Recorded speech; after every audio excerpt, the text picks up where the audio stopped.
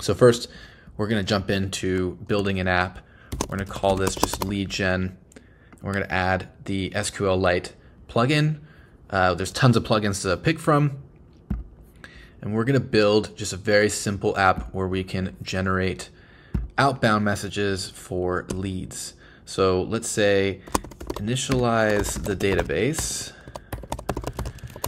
make a app where I can add leads, then add a way for me to generate outbound messaging for these leads. When I add the lead, we should submit output and save it to the database. When I hit generate message, we should submit output and then return a generated message. So basically, we can be very specific of what we want, and this helps. Usually going to be developers who are trained on how to actually use this editor. Basically, every single component that we build, a web component here, has the ability to submit output from it to the LLM to do processing. And so this can be where the component is actually sending things to a database, pulling things from a database. The LLM is doing all of this processing for us rather than, full JavaScript kind of doing this. And this is an interesting approach because it allows us to move really fast in what we're building. And then once we want to finalize it, we can export it to a JavaScript-based app. So right here we have a starting kind of UI. I think we should say, let's just actually just test making a lead first. So let's just add myself.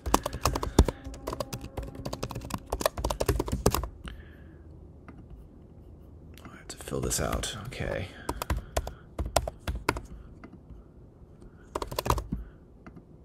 Okay, great. So I hit submit. We see that it's loading. And here we actually got the action. And you can see here that the AI, there's a lot of messages coming in. The AI, took my input here and then tried to put it into the database. It made a mistake, so it fixed it. Then it added it to the database, and then it checks to see if it actually reads that my everything got created. Looks like it did, and great. So we have something working here. And so now I can say,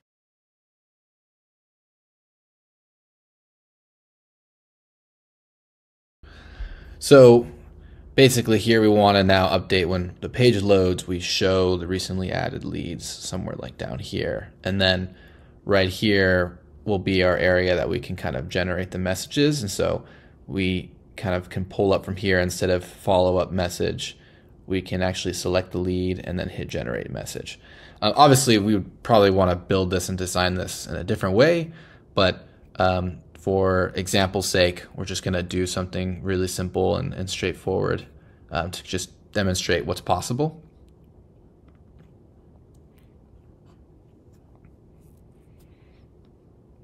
Great. So now we can see the actual real data here. And then now we can see me as a lead. So now let's generate a personalized message for me. And that's what's great about actually, oh look, so it did a generated message, but it looks like it made a mistake here. We don't actually see the message here. So we could say, I do not see the generated message. Please fix the component. So sometimes we have to course correct it. This is something we're actually working on where the AI can reflect on the component that it's created to ensure that any kind of rendering that it's going to do actually works correctly. So in a future version, you'll never really have to kind of tell it that it made a mistake in these cases. but that should come out in the next couple weeks. So let's get this working. And yeah, what's cool is that we don't actually need a tool for doing any LLM, call here, because everything is being kind of run by the LLM right now. So it's kind of just built into the system. Great, look at that. We have our message here. So hopefully this is helpful to see you, to show how to get started with actually like building something that's full stack, because here we actually have a database, and we're pulling from it and we're updating it, and we're also doing some pretty cool features with the LLM. So thanks for watching this video. I'll keep making more. Until next time.